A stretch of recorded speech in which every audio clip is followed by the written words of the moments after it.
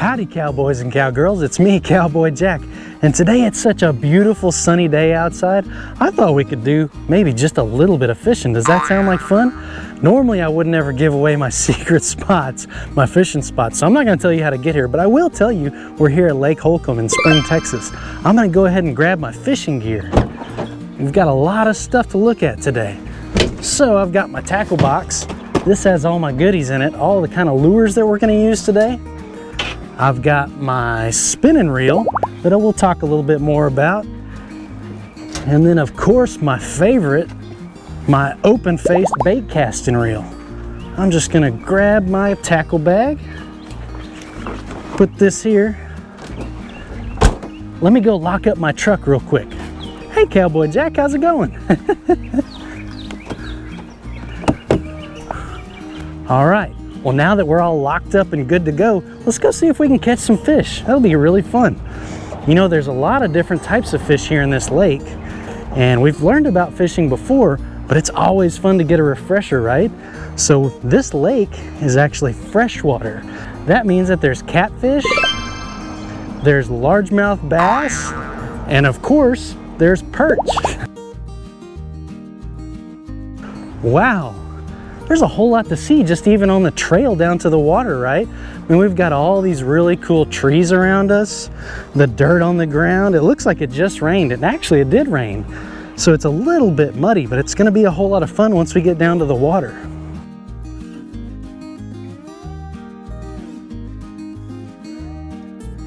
Whoa, you guys see that? This is really fun to do when you're outside. You can look at the paw prints on the ground and try to guess what kind of animal it is. I know that's a dog track. I've got a lot of dogs, so I recognize those all the time. But out here in Spring, Texas, we've got all kinds of different wildlife. So when you're walking along and you're looking down, trying to look for prints, you might find the prints of things like raccoons, a possum, lots of squirrels, of course, but there's deer, hogs, all kinds of things. Maybe even some bobcats hiding out in these woods. Guys, I can see the water right up here. Wow. I think it gets prettier each and every time I come out here.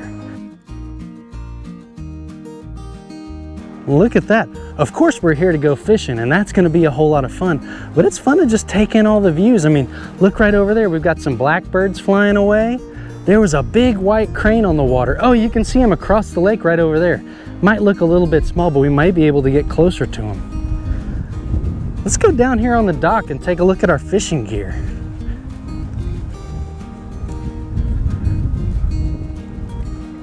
Whoa, guys, come here.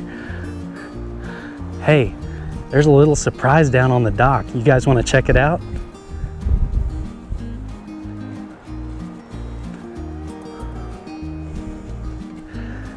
Now, thing to remember is, even though that's just a regular duck, some of them are real nice and friendly and some of them aren't. So we're gonna tread with caution and make sure we don't scare them. I'm gonna go ahead and let them know we're here.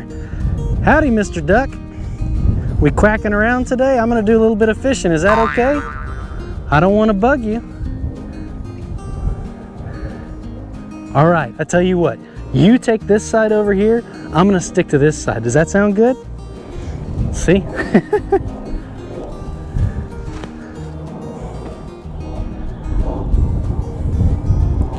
Wow, now it's pretty windy out here today. Can you guys hear that wind whistling? And there's also something in the air up there. I hear an airplane up there. Oh, you can see it right over there. I bet you guys can't see him, but he's flying really fast. So anyways, today's a little bit windy, so I probably won't use this, but it's already tied on right now. So this is my bait casting rod. So they call it bait casting because it's actually open-faced here. Now, moms and dads, don't look at me too close here because this line needs to be replaced. I haven't had time to do it. But anyway, I'm gonna use my topwater scum frog and just cast it out on this open face reel. And see, open face reels are a little bit confusing for when we're just starting out, so this isn't really a good example for you, but you have to use your thumb to figure out how to cast. And so there's this button here that releases the brake. Watch what happens when I release the brake if you watch my frog out there. Push the button. See, he's gonna fall down, so there's nothing stopping him, no break. And so whenever I'm ready to reel in, I just grab the handle and reel like this. So whenever you're casting, it can be tricky sometimes, and there's something called a backlash. Those aren't real fun to get, and I'm sure I'll get one because it's pretty windy and I'm not very good at it, but this is my favorite reel to use. And look, oh man, I wonder if Mr. Duck will let us squeeze by. So on a day like today, when the wind is pushing all of this water up in here, it's probably moving all the little bitty fish up into this muck and kind of this grassy area up against the bank. So I'm gonna try to get my scum frog right up there against the grass. I did a pretty good job for my first try. And see, you can see it on the top of the water. I'm just kind of scooting him along and seeing if anything will bite him. See how that frog swims across the water? What we're trying to do is make the fish in there, which are catfish, bass, and perch, think that this is a real frog jumping along the water and make them get hungry for a little bit of lunch. I'm gonna see if I can throw it a little bit further this time. There we go, now we're covering some ground. And it looks like my frog got a little bit full of water. He's a little bit old. That's what happens when you leave them in the garage too long and you don't fish with them constantly. I know I don't get out and fish as much as I'd like to, but boy, this is relaxing. And see what I'm doing here? Come here, look at this. I'm pulling it like this, but I'm also reeling in at the same time. Keep everything moving along real nice and fun. Wow. Well, let's tie something else on and see if we can get a bite. I'm gonna go ahead and see, this rod has a little hook keeper right there. Make sure it's nice and safe. I'll put the hook right through there and then I'll reel it up tight. Now, my other rod is a spinning reel. These are really fun and they're a lot easier to use. So what these do, whoops, got a little tangled. That happens when you're fishing. Whoops. See, this has a bail on it. That's this thing right here that you flick open and then you hold the line with your finger until you're ready to cast. But all I've got on there right now is this little bitty hook. I was out catching some perch with Cowboy Caden the other day. So I'm gonna go ahead and change this lure. Let's see what I've got in my tackle box. Whoop. Some people use hard plastic tackle boxes. I like these soft boxes myself. Here's what I was looking for, perfect. Now, right here, see this little guy? Can you hear that?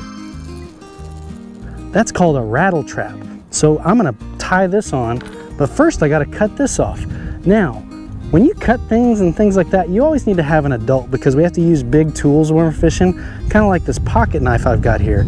So I'm an adult, so I get to use it. I'm gonna open it up, cut that hook off, and put it safely in my tackle box.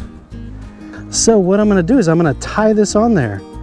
I'm going to stick this through, and some people like to use a swivel, and that's probably the correct way to do it, but I don't have a swivel on me today. So I made a loop. I'm gonna twist this around 6, 7, 8 times, and you get a lot better with this as you do it, right? You guys don't have to learn how to do this just yet. It's more of a grown-up thing to do right now, but I loop, swoop, and pull, kind of like tying your shoes.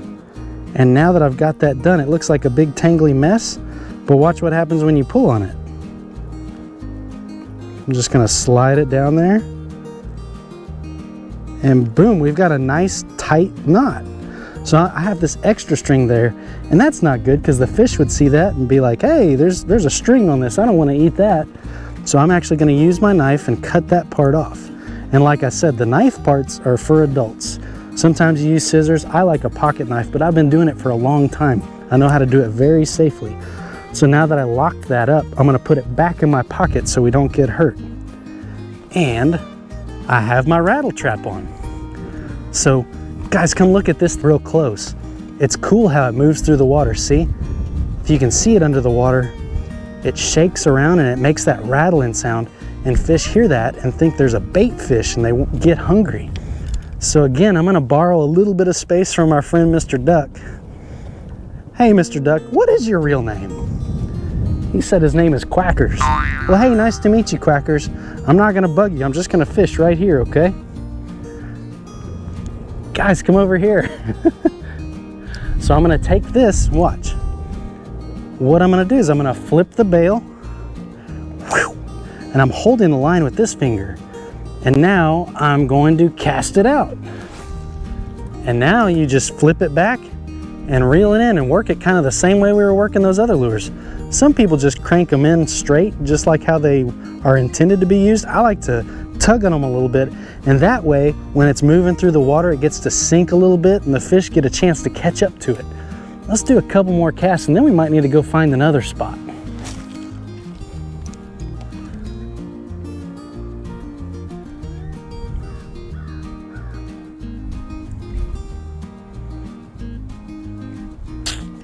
No bites. You think these fish are taking a break?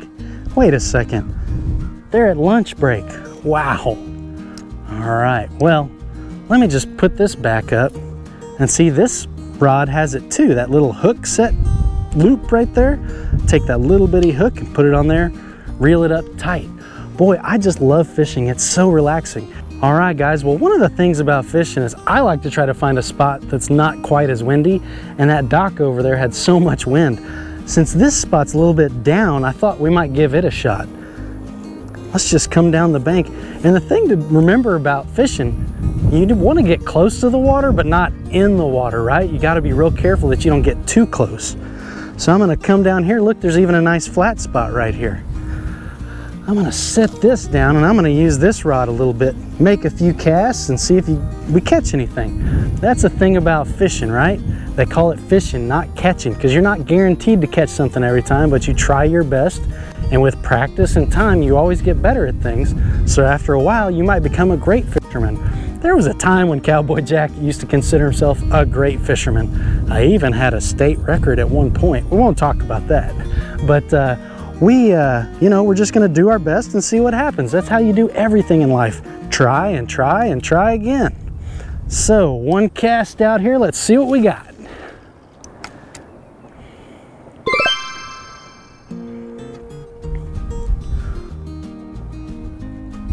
Boy, this wind feels good, but it's messing up my fishing. That's all right, we can't control the wind. We can control our attitude though, right? And I'm happy that I'm not stuck at home right now. I'm outside enjoying the good weather, getting a little bit of sunshine, feeling that fresh breeze on my head. You know, I don't feel that fresh breeze on my hair. Wait a second, are you guys laughing at my hair? Stop it! I'll put my hat back on. I do love fishing. You know, and sometimes we don't always use artificials like Cowboy Jack is using right now. Sometimes we use what's called live bait. That could be worms or minnows, anything like that. I didn't have any of that today, so we're just using these artificial lures. I feel like that's a little bit more fun, but it's also a little bit more advanced. If we're just starting out fishing, you might want to start with just a bobber and a hook and some live bait. That's how I do it with Cowboy Caden, because you just throw the bobber out there, and when it goes down, that means you have a fish on. This is a little bit more skilled, takes a little bit more time to get used to, but like I said, we're always trying to learn new things, right? So I'm just gonna come right over here, cast out, and see if we get a bite.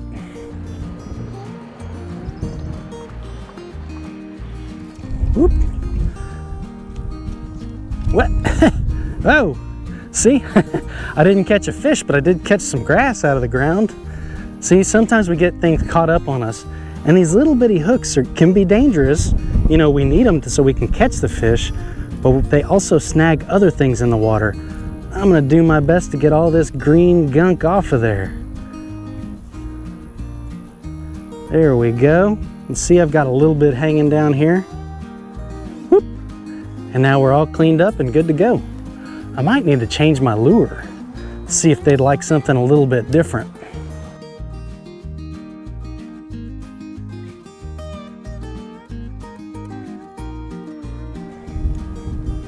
All right, well, let's see what else we've got in the old tackle bag.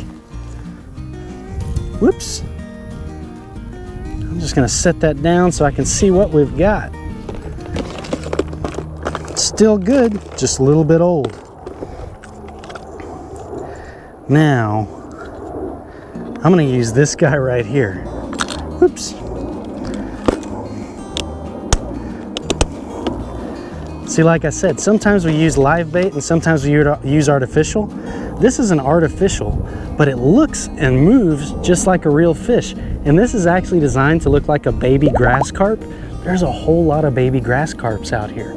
They use them to try to keep control of the hydrilla in a pond, which is actually an invasive species that's not good for us. So those grass carp are really good at eating that hydrilla, so they put those baby grass carp in here to try and eat some of that bad stuff out of here. But we're gonna use that to our advantage because I know big old bass really like to eat baby grass carp because they taste just like minnows. So I'm gonna do my knot real quick. And again, this part should probably be done by an adult, so I'm gonna just do it real quick. Knots are another thing that you get better at with time, so you always wanna practice your knots. Because what would be worse than having your line break? It'd be hooking onto a big old fish and fighting him, and then your knot came untied. I've had that happen a whole lot of times. It's a lesson learned the hard way. You don't want to do it. So again, knives are for adults.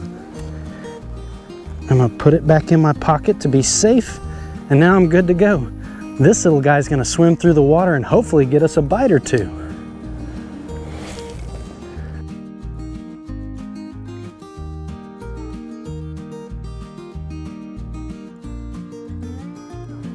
Well, he's not working exactly like I wanted. He's kind of doing a whirligig.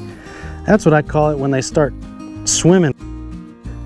So what you have to do is just try to get it back on there just right. Let's see here. See, because these just come in a bag, a big pack of them. And they're like just little soft plastic wigglers. And we put them on this hook with a little guard on it to keep the weeds off.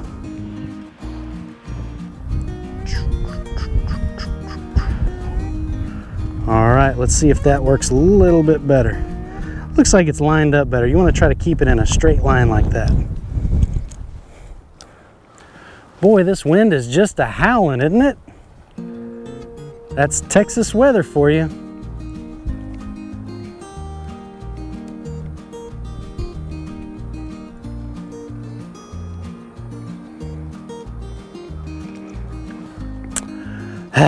Well, I don't think this spot's a really great spot either.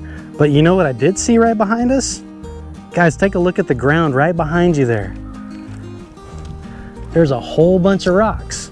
You guys like rocks? I really love rocks. There's a lot of fun things we can do with them. I'm just gonna pick up some of these big ones and I'm gonna show you a thing or two about rocks. Whew, muddy. All right, well, now that I've got a few rocks here, some of them are muddy, some of them aren't. Have you guys ever skipped rocks before? What you want to do is try to find a really flat rock. See, this one's kind of round. It wouldn't be very good for skipping. It would just be fun for throwing. You can watch the splash. This one's also pretty round, and I think it'll make a good splash. But see, this one right here is real flat. You can see it's kind of like it's big, but it's flat. It's flattened out, not a lot of big roundness to it. So I'm gonna take this and you hold it in your hand kind of like this and you fling it and it skips across the water. I haven't done it in a while, so this might not work the first time out, but I'm gonna try. Look at that. See how it made several different splashes? That was only a 2 skipper. That's not great, but I'll keep trying. I've got this other really flat rock. You guys ready?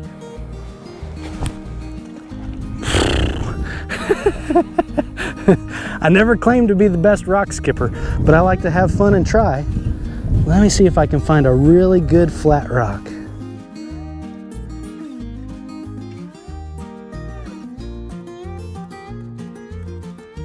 Here we go. Look at this rock. It's nice and flat. That's actually a piece of quartz. You can see because it's got a little bit of shininess to it. But let's see how it skips. I think it'll skip really good. Hopefully this one, I'm gonna try for 3 skips. 1, 2, 3. I saw 3 skips. Did you guys see 3? That was 2. That was just 2. Let me see if I can find one more skipping rock. All right, well, looks like this isn't the best place to find great skipping rocks, but I did find rocks to skip nonetheless. Let's just give it another try. Remember, what you do is you hold it out in your hand like this, kind of like a disc, and you just fling it. That one wasn't good for skipping.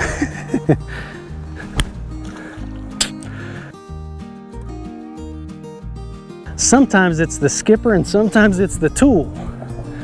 Ooh, that one got a lot of skips. Maybe that's what I need to do, go out further.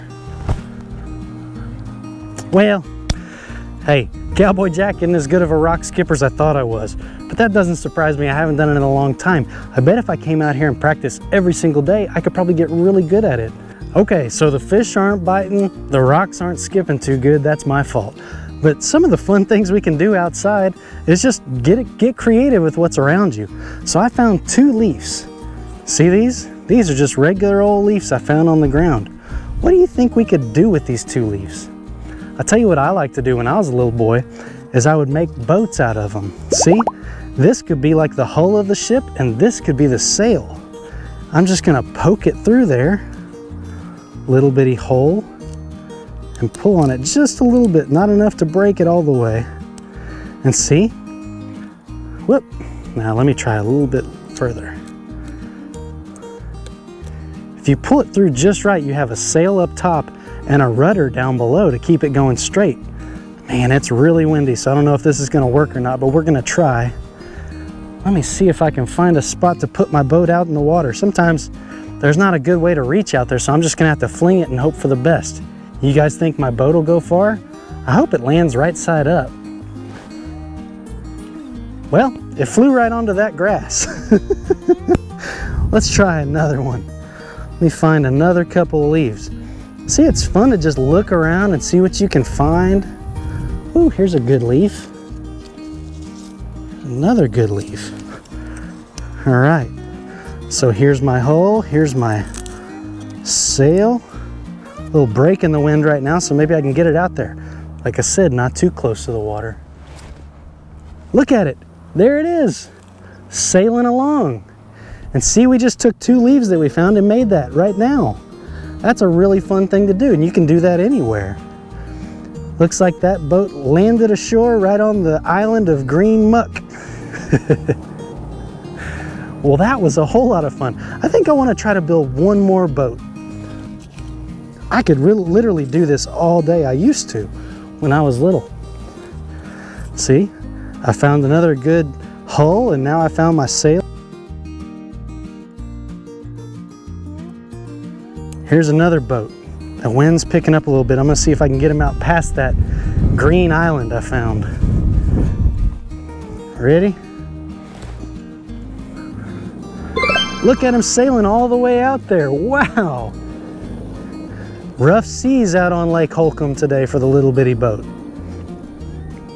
See, isn't that cool? And now we can wonder, I wonder who's on that boat. Is that a pirate ship? Uh-oh. Hope it wasn't a pirate ship because he just capsized.